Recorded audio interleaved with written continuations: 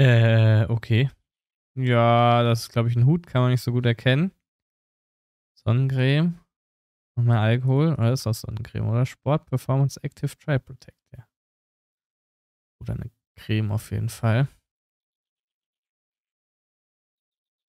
Hey Larry. Oh, gibt es dafür keine Übersetzung? Okay. Thanks for your letter. Yeah, it's really quiet out here. Damn good to clear the head again. It's exactly what I really need right now. You know how twisted life can be. But who am I telling this toll? Toll? No matter, no matter which direction you look at, there are trees, and a few more trees. Sometimes a raccoon drops by, but that's all the visitors I get here. Mann, es ist so blöd, dass er das so schief hält. Warum hält er das so schief? Oh mein Gott. Das ist richtig eklig. Jetzt habe ich es nur noch schlimmer gemacht. Das ist richtig eklig. Leg's wieder hin und nimm's nochmal neu. So. Jetzt geht's. I haven't seen any rangers here either, but there seems to be something strange going on out here. I guess that's what happens when you're in the middle of nowhere. Your imagination goes wild. Talking about strange characters, another lookout sometimes reports to me on the walkie.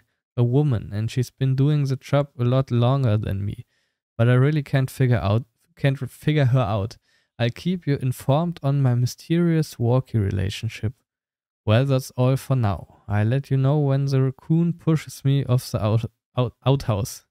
Seriously, there's only an outhouse here. But hey, it's more than you have out there at your cabin. Stay safe, Hank. Okay.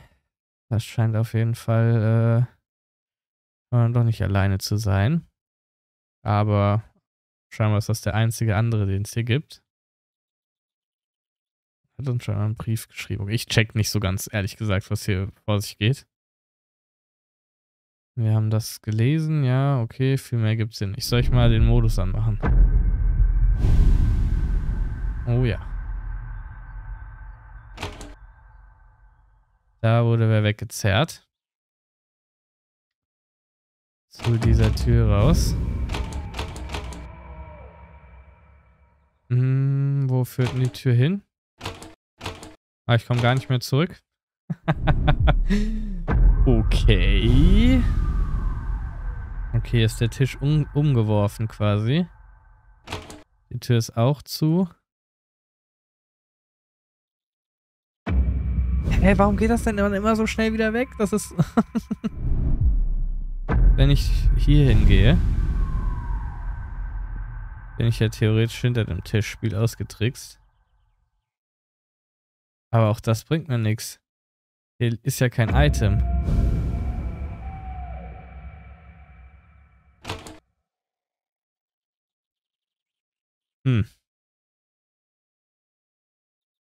Okay, ich aktiviere es nochmal. Vielleicht habe ich doch irgendwas übersehen.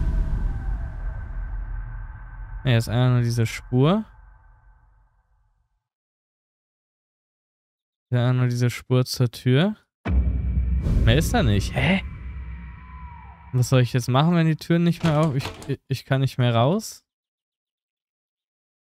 Und da komme ich auch nicht rein. Hier kann ich auch nichts durchsuchen. Gut, der Alkohol, ja. Das hier noch. Man sieht er leider nicht so viel.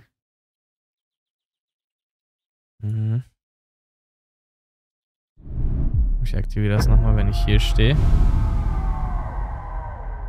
Wegen der Flasche vielleicht. Nee, aber die scheint auch nicht ausschlaggebend zu sein.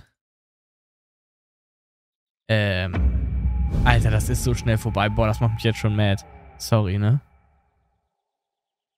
Da ist auch nichts. Ah. Das Bild können wir uns noch angucken. Hank. Dad. William. Okay, wir haben also mit Hank auf jeden Fall auch schon gechillt. Jetzt können wir hier rein. Wurde auf jeden Fall einer reingezerrt. Ist halt so dunkel, dass ich den Schlüssel überhaupt nicht gesehen habe. Das Bild auch nicht. Aha. Boah, das ist ein bisschen anstrengend, muss ich sagen. Ich verstehe auch nicht, warum das nicht übersetzt wurde. Lost in the worst thing that can happen to you in your life. I am not talking about. Boah, ich kann halt auch nicht ranzoomen. More professions, talking about people, friends, about family. I lost my beloved wife years ago. Williams mother. Okay, Williams Mama ist also schon tot. Also, was drunk. Okay, Autounfall. Alkohol war im Spiel. Book for alcoholics. Ja, okay. Ja, aber scheinbar haben wir ja trotzdem gesoffen. I became one myself, an alcoholic. Okay, ja, wir sind ein Alki. Okay. Maybe I should have read my own books once, but it was so nice. Was nice heißen? Just to drown the pain. Ah ja, okay, wahrscheinlich mit dem Alkohol, ne? Ist klar. The grief and just to forget everything. Also William, my son. Nee, my mom, my son. Also William, my son, doch klar. All that I have left but alcohol makes you blind to everything. I just don't know what to do anymore. Okay, das ist alles sehr sass hier.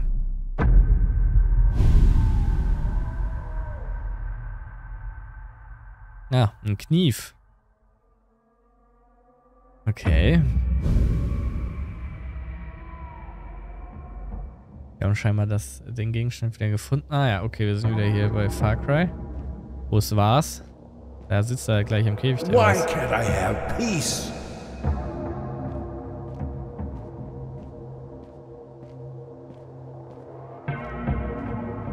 Ja, gute Frage. Erinnert mich echt übel an Far Cry, ne? Diese rumfliegenden Sachen, genau wie in Far Cry 3. Oh. Da muss ich gucken, dass ich nicht runterfall. Eieiei. I miss him so much. Ja, das kann ich mir vorstellen. Aber er ist einfach ertrunken oder aus dem See gefallen und wir waren besoffen in der Hängematte. Und nichts mitgekriegt. Oder wie muss ich das Ganze verstehen? Unsere Frau ist beim Autounfall gestorben, weil ein Besoffener in sie reingefahren ist. Wenn ich es richtig verstanden habe. Und ja, das haben wir scheinbar nie so richtig verkraftet und dann... Why don't you let me leave this place? Oh, wir sind wieder hier.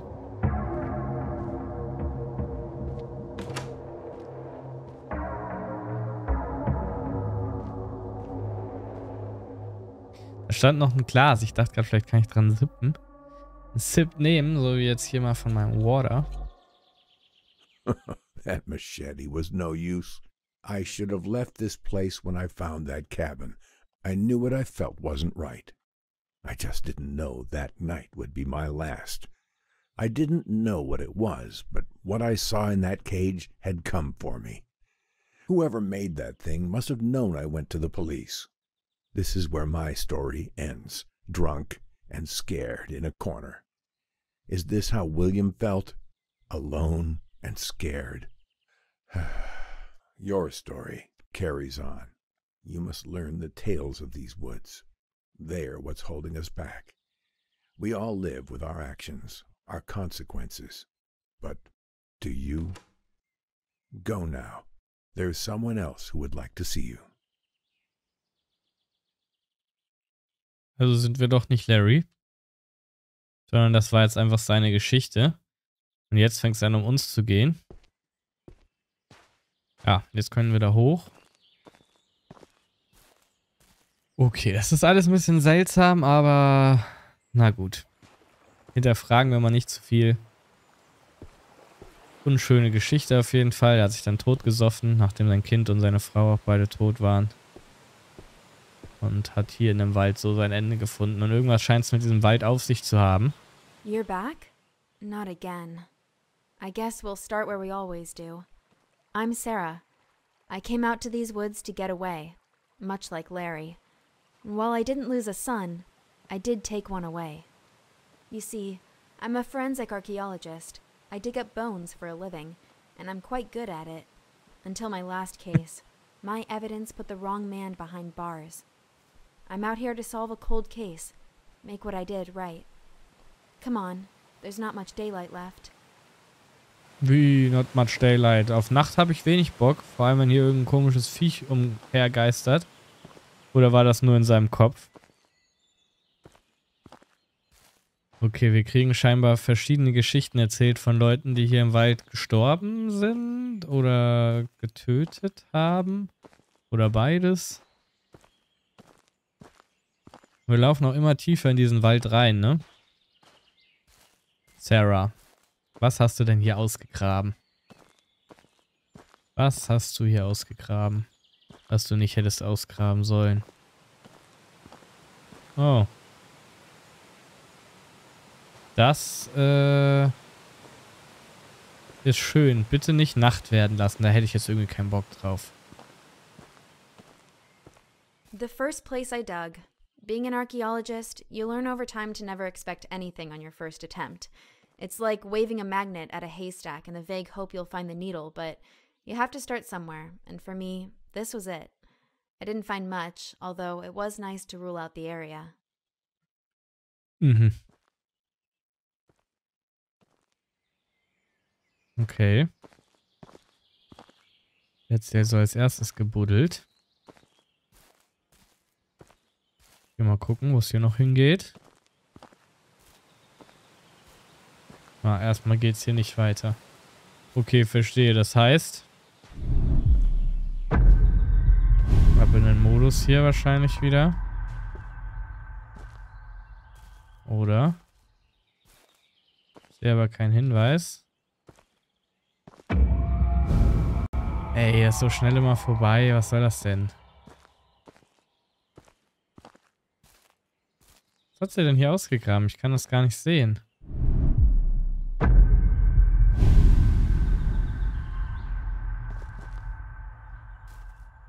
Okay. Ich sehe keinerlei Hinweise. Oh. Wer bist denn du? Hi.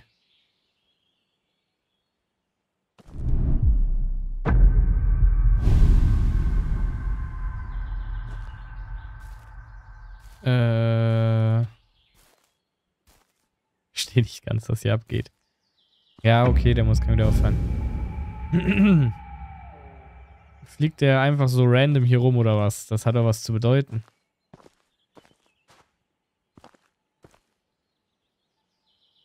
Hier komme ich halt auch nicht drauf. Ich sehe hier auch nichts.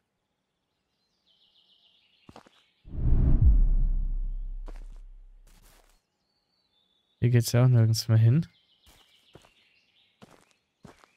Gehe ich nochmal hier hoch. Hier waren wir ja vorhin, aber hat ja auch nichts geleuchtet. Ah, doch, da. Ach so, ja, toll. Danke. Hä? Musste da hingehen? Was? Okay. Das ist komplett... My office. I spent a lot of time here. More than I did at home, I guess.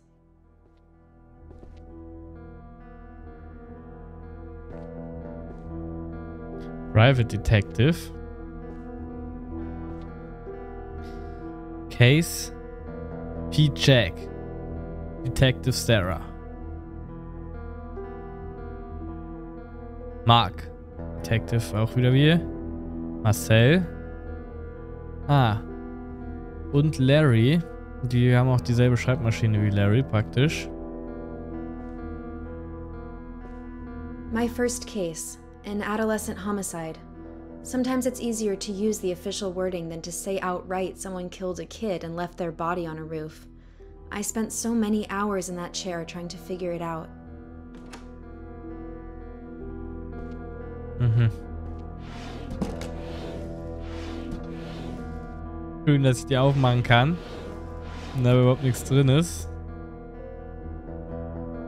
How I found out I put the wrong man in prison. The DNA didn't match, but that didn't matter. He's already behind bars, and our justice system is not about to make itself look bad. Ja. My superiors look at me with disappointment. They know what I Hat sie did, nicht and unrecht. that there's nothing that can be done. DNA-Ergebnisse. Sarah, es ist eine Schande. Das Ergebnis der erneuten DNA-Tests zu deinem letzten Fall ist da. Die DNA stimmt nicht überein. Hast du eine Ahnung, was das für uns bedeuten könnte? Oder für deine Karriere? Der Richter wird sich die Hände reiben, wenn er nur davon hört. Du hast vielleicht gerade den falschen lebenslang ins Gefängnis gebracht. Wir setzen dich auf den Fall im Wald an. Die Ausgrabung sollte dich vor keine Probleme stellen. Es wurden Personen vermisst gemeldet, aber es gibt keine Knochen. Finde sie. Und bitte, stell sicher, dass es Menschenknochen sind.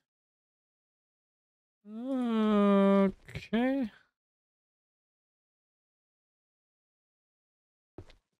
Okay. Mhm. Why? What the hell? Who did this? My office, all my things, my papers, my files. Years of my life are in here. All my cases, everything I ever worked on. All scattered and messed up. Who would do this? And why? Yeah, why? So many How? pieces. Sometimes it's only when you step back and take a look at the whole tableau that you can make sense of where each individual fragment belongs, what it all means. But you, I could never make sense of you. And now this? How dare you? Nee, sorry, da habe ich keine Lust zu. Wer es sich durchlesen will, lest es euch durch. Aber das in dieser Schreibschrift jetzt alles wieder zu lesen, komme ich über FELIX wenigstens kurz. When you spend half of your life with the dead. Okay.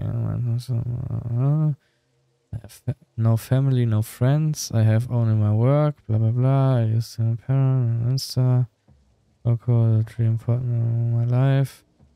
All three are dead. Mit anderen Worten, das heißt auch wieder einfach, dass wir ein depressives Wrack sind. Genauso wie Larry. Und wir hatten sogar den Fall Larry. Also stehen wir irgendwie in Verbindung mit dem Ganzen. Oh, die Axt. Williams Axt, oder? Oh. Jetzt sind wir auf der anderen Seite. Okay. Truth be told, seeing the wrong man behind bars really made me question my ability. I put what I found into evidence and finalized a man's life. I should have checked it, but instead I was in a rush. I was foolish. I just wanted to finally solve the case. Das ist natürlich doof. Das ist natürlich doof. Dass wir den Falschen reingebracht haben, ist ja wahrscheinlich... haben wir jetzt auch Schuldgefühle, genau wie Larry bei seinem Sohn, dass er quasi sein Leben beendete. Nothing here either except animal bones. Again. I remember finding it a little odd that I never once caught sight of a deer, or anything that they could have come from. Strange. I thought, given how disturbed the topsoil was, I might be onto something. Unfortunately, another dead end.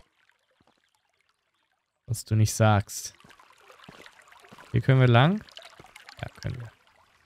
Ja, Menschenknochen sollen wir finden, ne? Ja, aber sie hat hier... Ja. Hier ein bisschen gebuddelt, aber irgendwie nichts gefunden. Diesmal kommen wir einfach so weiter. Muss ich meinen komischen Hinweismodus nicht anmachen. Sieht immer so aus, als wäre das Blut, aber es ist einfach die Rinde ab. The strangest thing happened one morning while I was digging. I started to feel something watching me. Oh, I'm not nee. crazy, but we've all had those moments. Ja. This felt too real. I haven't seen any animals in the woods. What could be out there? I Irgendwas, kept was aussieht wie ein digging, but that Wolf. feeling lingered. I stood up, looked around, but I couldn't see anything. I should have left, gone home for the day and never come back. I was too focused on solving the case. After a while, the feeling went away, and I got on with my digging. Didn't that scare me? Guess not. I just kept going. Wird immer dunkler.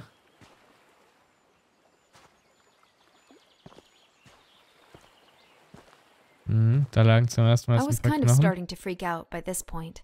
I needed to solve this case. Thinking back, it was stupid of me to think I would find the answers so quickly. I was rushing again. If I wasn't careful, I could lose my job, put another person away that doesn't deserve it. But they had to be out here somewhere, and if I wasn't finding them, where else could they be? Die Menschenknochen, oder ja.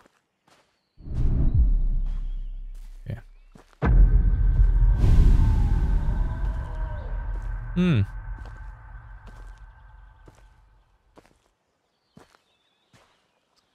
Aber da war ich schon richtig.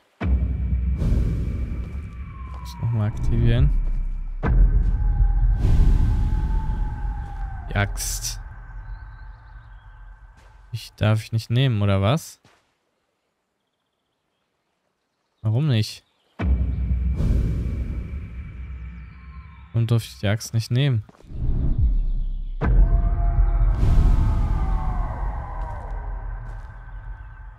Jetzt vielleicht? Nee. Gut, dann folgen wir mal den Spuren hier. Ja, leider immer sehr schnell wieder weg.